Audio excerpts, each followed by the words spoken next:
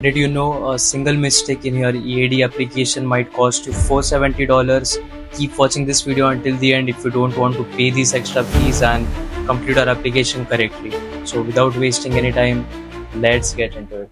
Hello everyone, this is Piyush. Welcome back to my channel.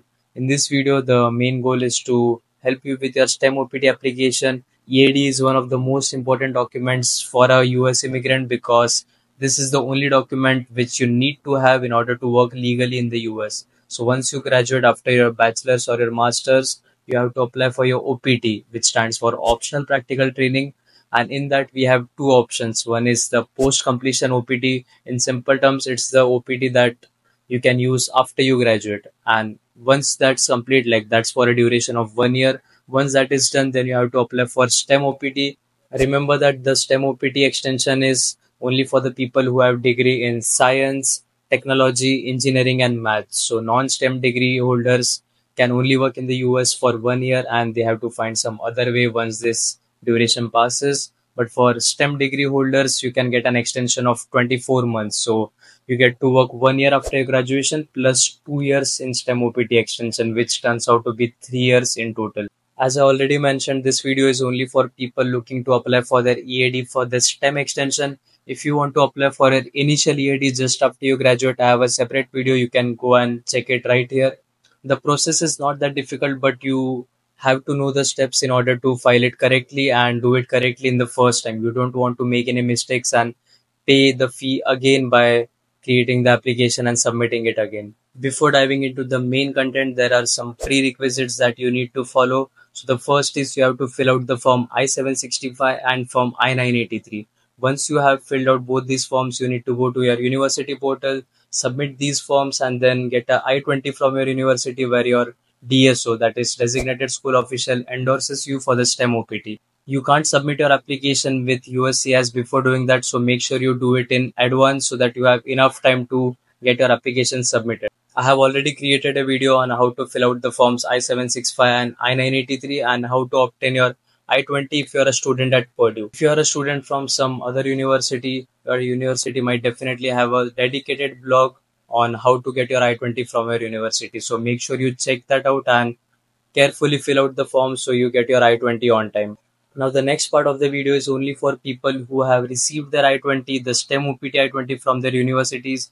If you still haven't received your I-20 or you are still in the process of that, the next part of the video won't help you, so you can close this video and come back to this when you have your I-20. I will start sharing my screen shortly, but before that I would recommend you all to create a separate folder on your desktop for STEM OPT because the USCIS application requires you to submit a certain set of documents. If you have already applied for your EAD, you know that they require you to submit a passport and all the I-20s. So it's the same for the STEM OPT as well. Only a few documents might change, but I would recommend you create a folder first, get all the documents in that folder so that it's easier to submit the application when you go to the USCIS website. So the list of documents that you need to have with you for a EAD application include completed I-765 form, completed I-983, front and back scanned copy of your EAD, your I-94, the latest I-94 which you can get from the government website. Then you also need to have the I-20, the STEM OPT I-20 that I just talked about. In addition to that, you also need a passport photograph as per specifications. There is a separate link where you can edit the background and have the image as per your requirements. I will attach it in the description box so you can check it out, or you can also get the photograph for free in your university. So if you have that option, that's great. Otherwise, you can check out this link right here. And you would also need to have your scanned degree in order to have the complete set of documents. Now that you have all the documents that I just listed above, you are all set to go ahead with the application. It will be very easy for you. I will start sharing my screen and let's get into it.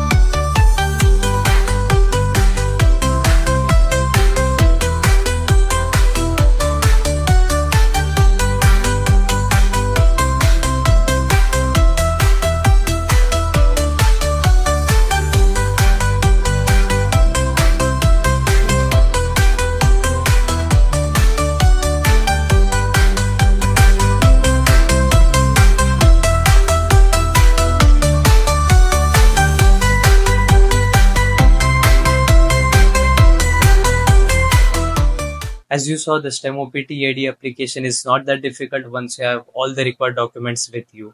Just make sure to double check or even triple check your form before submitting it, because you don't want to get into that situation where you forgot to upload a certain document or put some incorrect information. The fees is very high for the form, so make sure you do it correctly and do it correctly in the first attempt. Do share this video with your friends who are about to apply for their STEM OPT EAD application. Feel free to comment down if you have any questions for me. Like and subscribe my channel if you find my content useful. Thank you again for watching this video. Until next time.